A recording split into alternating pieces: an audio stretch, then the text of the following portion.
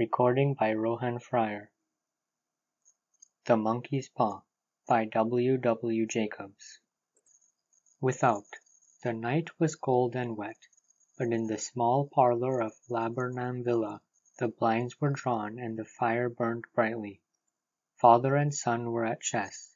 The former, who possessed ideas about the game involving radical changes, putting his king into such sharp and unnecessary perils that it even provoked comment from the white-haired old lady knitting placidly by the fire. "Hark at the wind," said Mr. White, who, having seen a fatal mistake after it was too late, was amiably desirous of preventing his son from seeing it. "I'm listening," said the latter, grimly surveying the board as he stretched out his hand. "Check." "I should hardly think that he'd come to-night," said his father, with his hand poised over the board. "Mate," replied the son. "That's the worst living so far out," bawled Mr. White with sudden and unlooked-for violence. "Of all the beastly, slushy, out-of-the-way places to live in, this is the worst. Pathways a bog, and the roads a torrent. I don't know what people are thinking about. I suppose because only 2 houses in the road are let, they think it doesn't matter." "Never mind, my dear," said his wife soothingly. "Perhaps you'll win the next one." Mr. White looked up sharply, just in time to intercept a knowing glance between mother and son. The words died away on his lips. He held a guilty grin in his thin grey beard. "There he is," said Herbert White, as the gate banged loudly and heavy footsteps came toward the door. The old man rose with hospitable haste, and opening the door, was heard condoling with the new arrival. The new arrival also condoled with himself, so that Mrs. White said, "Tut, tut," and coughed gently as her husband entered this room, followed by a tall, burly man, beady of eye and rubicund of visage. "Sergeant Major Morris," he said, introducing him. The sergeant major shook his hands, and taking the proffered seat by the fire, watched contentedly while his host got out whiskey and tumblers, and stood a small copper kettle on the fire. At the third glass his eyes got brighter, and he began to talk, the little family circle regarding with his eager interest this visitor from distant parts, as he squared his broad shoulders in the chair and spoke of wild scenes and doughty deeds, of wars and plagues and strange peoples. 21 years of it," said Mr. White, nodding at his wife and son. "When he went away he was a slip of a youth in the warehouse. Now look at him." "He don't look to have taken much harm," said Mrs. White politely. "I'd like to go to Indiana myself," said the old man, "just to look around a bit, you know." "Better where you are," said the sergeant major, shaking his head. He put down the empty glass, and sighing softly, shook it again. "I should like to see those old temples and fakirs and jugglers," said the old man.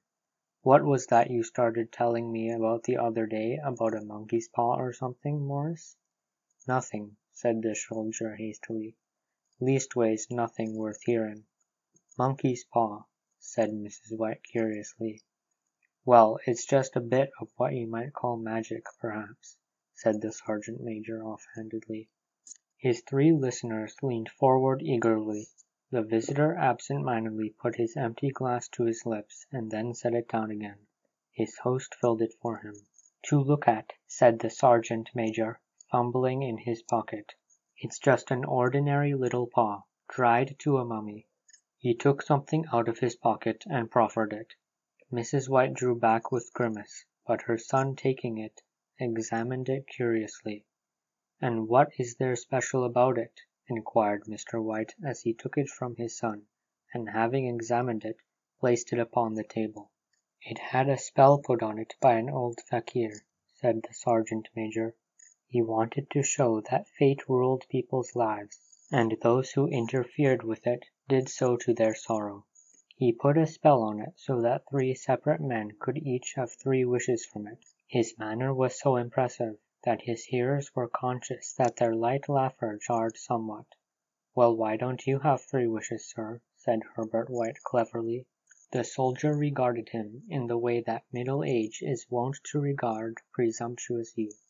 "I have," he said quietly, and his blotchy face whitened. "And did you really have the 3 wishes granted?" asked Miss White. "I did," said the sergeant major, and his glass tipped against his strong teeth. "Has anybody else wished?" persisted the old lady. "The first man had his 3 wishes, yes," was the reply. "I don't know about the first 2, but the 3rd wish was for death. That's how I got the paw." His tones were so grave that a hush fell upon the group. "If you've had your 3 wishes, it's no good to you now, then, Morris," said the old man at last. "What do you keep it for?" The soldier shook his head. "Fancy, I suppose," he said slowly. "I did have some idea of selling it, but I don't think I will. It has caused enough mischief already. Besides, people won't buy it. They think it's a fairy tale. Some of them, and those who do think anything of it, want to try it first and pay me afterward." "If you could have another 3 wishes," said the old man eyeing him keenly, "would you have them?" "I don't know," said the other. "I don't know." He took the paw, and dangling it between his forefinger and thumb, suddenly threw it upon the fire. White, with a slight cry, stooped down and snatched it off. "Better let it burn," said the soldier solemnly.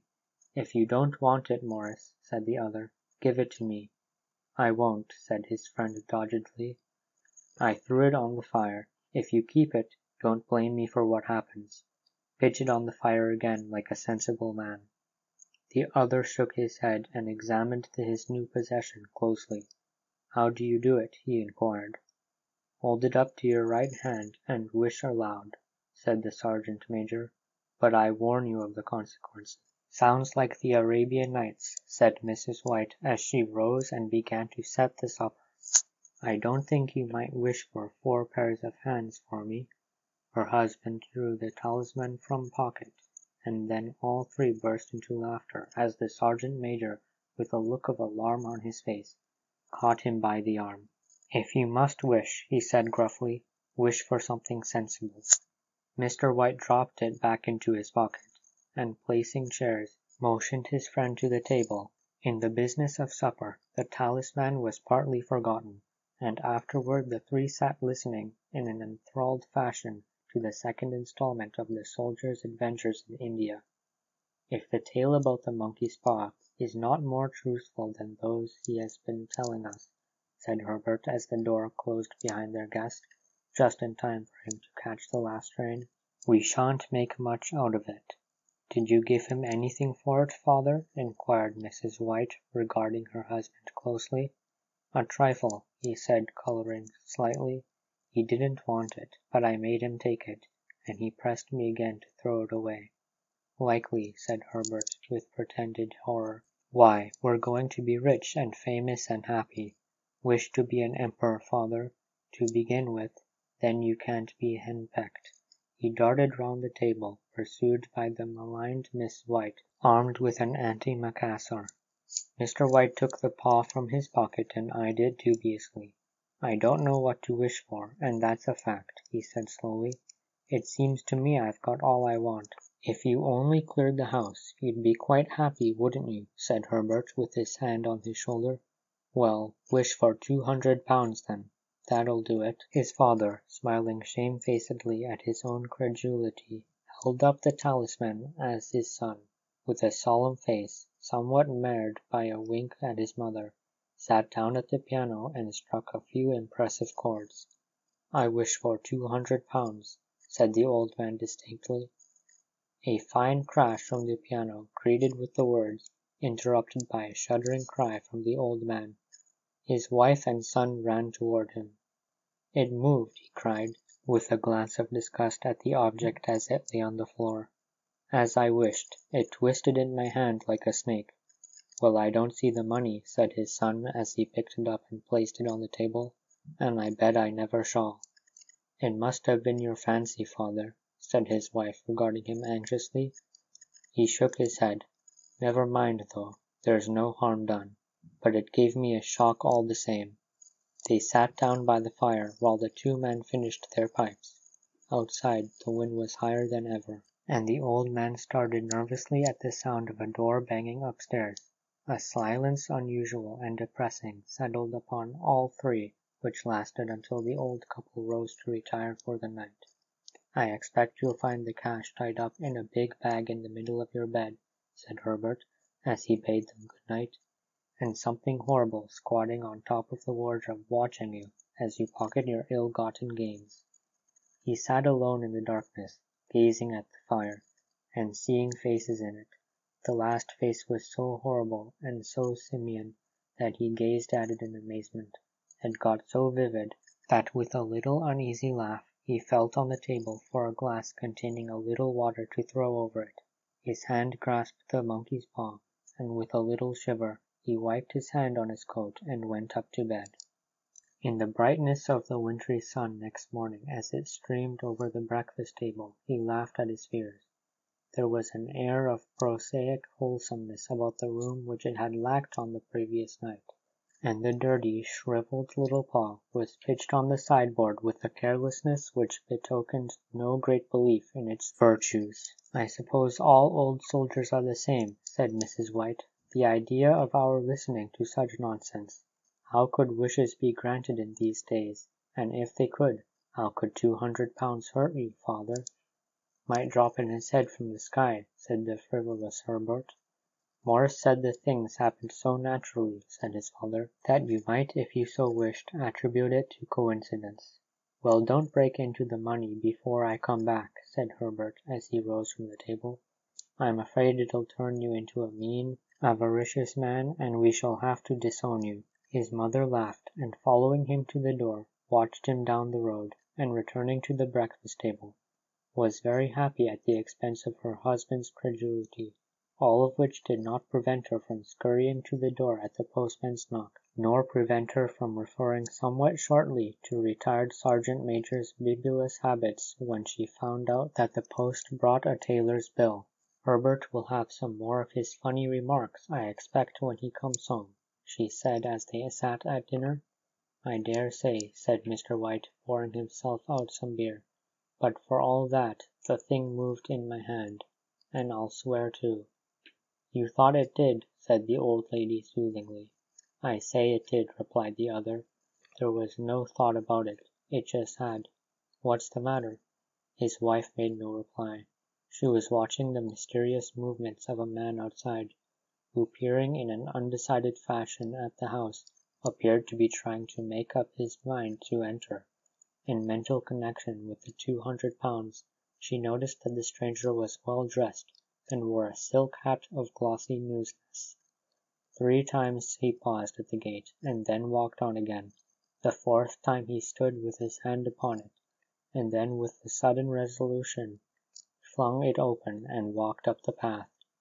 Mrs. White at the same moment placed her hands behind her, and hurriedly unfastening the strings of her apron, put that useful article of apparel beneath the cushion of her chair. She brought the stranger, who seemed ill at ease, into the room. He gazed at her furtively and listened in a preoccupied fashion as the old lady apologized for the appearance of the room, and her husband's coat, a garment which she usually reserved for the garden. She then waited as patiently as her sex would permit for him to broach his business, but he was at first strangely silent. "I was asked to call," he said at last, and stooped and picked a piece of cotton from his trousers. "I came from Ma and Megan's." The old lady started. "Is anything the matter?" she asked breathlessly. "Has anything happened to Herbert? What is it? What is it?" Her husband interposed. "There, there, mother," she said hastily. "Sit down and don't jump to conclusions. You've brought bad news, I'm sure, sir," and he eyed the other wistfully. "I'm sorry," began the visitor. "Is he hurt?" demanded the mother wildly. The visitor bowed in assent. "Badly hurt," he said quietly, "but he is not in any pain." "Oh, thank God," said the old woman, clasping her hands. "Thank God for that, thank—" She broke off suddenly, as the sinister meaning of the assurance dawned upon her, and she saw the full awful confirmation of her fears in the other's averted face. She caught her breath, and turning into her slower-witted husband, laid her trembling old hand upon his. There was a long silence. "He was caught in the machinery," said the visitor at length in a low voice. "Caught in the machinery," repeated Mr. White in a dazed fashion. "Yes." He sat staring blankly out the window, and taking his wife's hand between his own, pressed it as he had been wont to do in their old courting days nearly 40 years before. "He was the only one left to us," he said, turning gently to the visitor. "It is hard." The other coughed and rising, walked slowly to the window. "The firm wished me to convey their sincere sympathy with you in your great loss," he said, without looking around. "I beg that you will understand I am only the servant and merely obeying orders." There was no reply.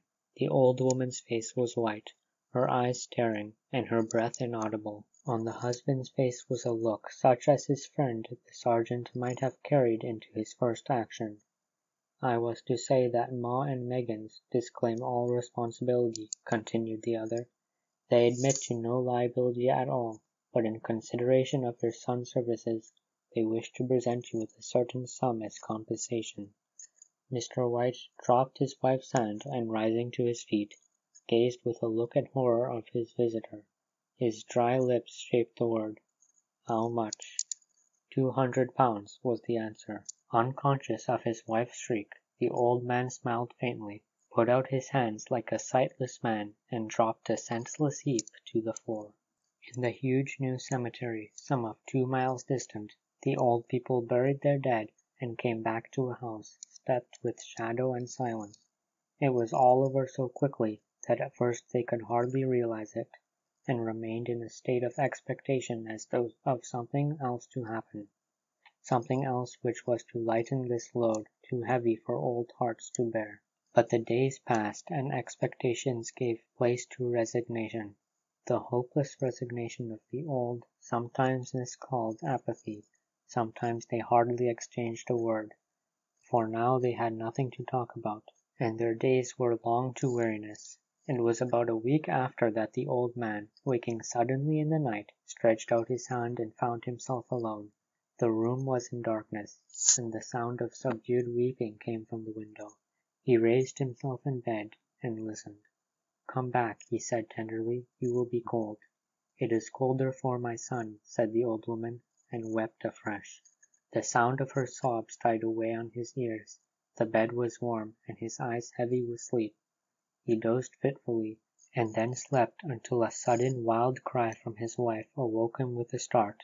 "The paw!" she cried wildly. "The monkey's paw!" He started up in alarm. Where is it? What's the matter?" She came stumbling across the room toward him. "I want it," she said quietly. "You've not destroyed it?" "It's in the parlor on the bracket," he said, marveling. "Why?" She cried and laughed together, and bending over, kissed his cheek. "I only just thought of it," she said hysterically. "Why didn't I think of it before? Why didn't you think of it?" "Think of what?" he questioned. "The other 2 wishes," she replied rapidly. "We've only had one." "Was that not enough?" he demanded fiercely. "No," she cried triumphantly. "We'll have one more. Go down and get it quickly, and wish our boy alive again." The man sat up in bed and flung the bedclothes from his quaking limbs. "Good God, you are mad!" he cried aghast. "Get it," she panted. "Get it quickly and wish. Oh, my boy, my boy." Her husband struck a match and lit the candle. "Get back to bed," he said unsteadily. "You don't know what you're saying." "We had the first wish granted," said the old woman feverishly. "Why not the second?" "A coincidence," stammered the old man. "Go and get it and wish," cried his wife, quivering with excitement. The old man turned and regarded her, and his voice shook.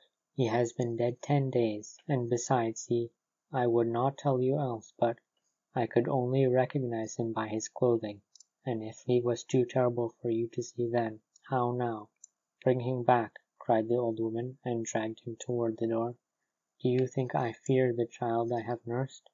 He went down in the darkness, and felt his way to the parlor, and then to the mantelpiece. The talisman was in its place, and a horrible fear that the unspoken wish might bring his mutilated son before him ere he could escape from the room seized upon him, and he caught his breath as he found that he had lost the direction of the door. His brow cold with sweat, He felt his way around the table, and groped along the wall until he found himself in the small passage with the unwholesome thing in his hand. Even his wife's face seemed changed as he entered the room. It was white and expectant, and to his fears seemed to have an unnatural look upon it. He was afraid of her. "Wish," she cried in a strong voice. "It's a foolish and wicked," he faltered. "Wish," repeated his wife. He raised his hand. "I wish my son alive again." The talisman fell to the floor, and he regarded it fearfully. Then he sank trembling into a chair as the old woman, with burning eyes, walked to the window and raised the blind. He sat until he was chilled with the cold, glancing occasionally at the figure of the old woman peering through the window. The candle end, which had burned below the rim of the china candlestick, was throwing pulsating shadows on the ceiling and walls, until, with a flicker larger than the rest, it expired. The old man, with an unspeakable sense of relief at the failure of the talisman, crept back into his bed, and a minute or two afterward the old woman came silently and apathetically beside him. Neither spoke, but lay silently listening to the ticking of the clock. A stair creaked, and a squeaky mouse scurried noisily through the wall. The darkness was oppressive, and after lying for some time screwing up his courage, he took the box of matches, and striking one, went downstairs for a candle. At the foot of the stairs the match went out, and he paused to strike another. And then at the same moment a knock, so quiet and stealthy as to be scarcely audible, sounded the front door. The matches fell from his hand, and spilled in the passage. He stood motionless, his breath suspended until the knock was repeated, and then he turned and fled swiftly back to his room, and closed the door behind him. A third knock sounded through the house. "What was that?" cried the old woman, starting up. "A rat," said the old man in shaking tones. "A rat. It passed me on the stairs." His wife sat up in bed listening. A loud knock resounded through the house. "It's Herbert!" she screamed. "It's Herbert!"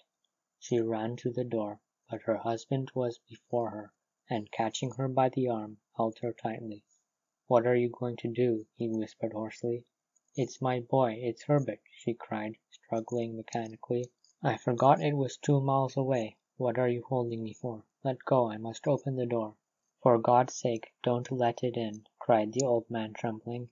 "You're afraid of your own son," she cried, struggling. "Let me go. I'm coming, Herbert, I'm coming." There was another knock, and another.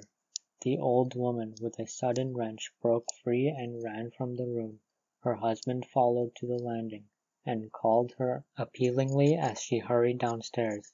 He heard the chain rattle back and the bottom bolt drawn slowly and stiffly from the socket, and the old woman's voice, strained and panting.